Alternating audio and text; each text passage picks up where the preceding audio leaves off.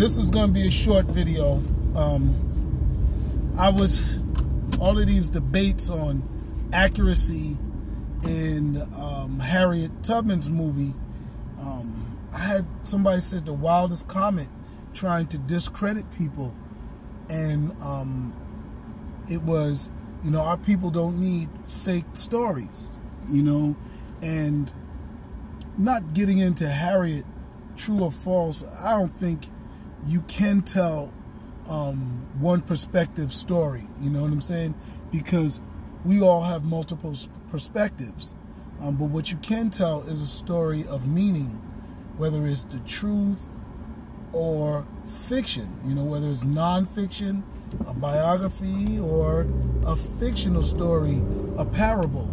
And I think that is pretty much what makes any stories important. I mean, if you're going to tell a story, the most important part of the story, most important aspect of the story is the message. The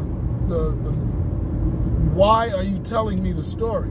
I mean, I could tell you a story about a Thursday in Malcolm X's life, and it may not have any importance.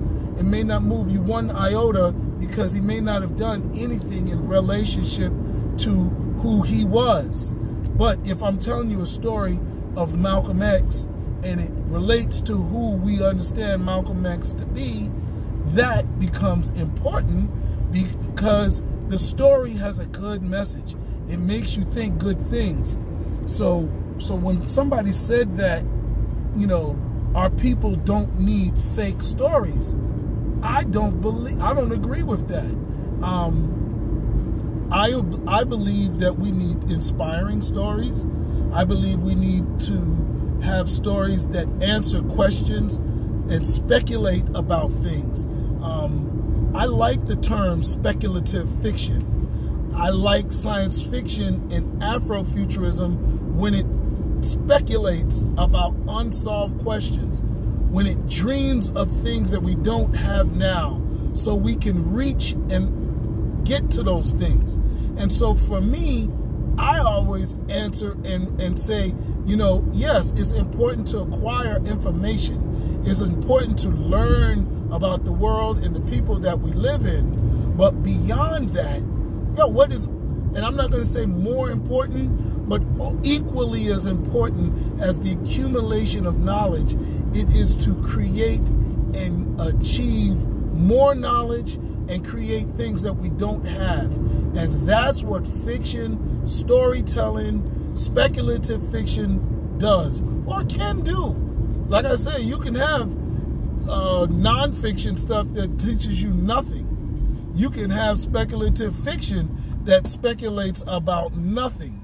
You know what I'm saying? And I mean, even though both can entertain, and that is a useful tool, you know, if you write, you know, a how-to book about something that everybody knows how to do, but it's interesting, it takes your mind off the world that we're living in, it can serve as a stress reliever. Same thing with, you know, science fiction or fiction in general. Maybe it's not about anything speculative new, no answering no great grandiose question, but it takes you away from the world that you live in for a moment and allows your body to rest.